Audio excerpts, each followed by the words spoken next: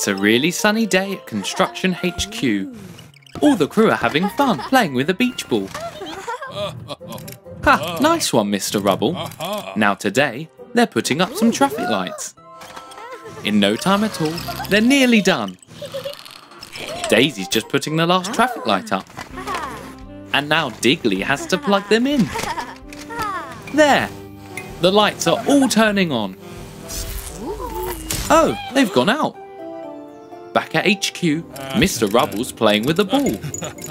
What's happening to the lights? Now Mr. Rubble is stuck in the dark. The power has all gone. That's very strange. Here's the electricity cable. It looks okay.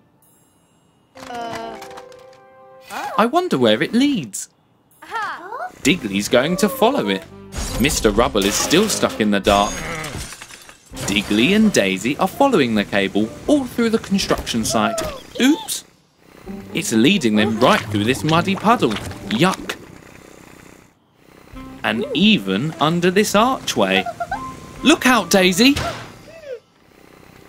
But where does it lead? Look! An electricity generator. Look at all that smoke. It must have broken down. That's why the power cut out. How will they get electricity now? Wait, I think Dazey has a plan. The sun. They can use solar panels to make power from the sunshine. Very clever, guys. Dazey puts the last one in place. With all those panels, they should have lots of power. CJ's trying the switch. Hooray! The lights are back on. It worked. Good job. Oh, Mr. Rubble has got into a real mess while he was stuck in the dark.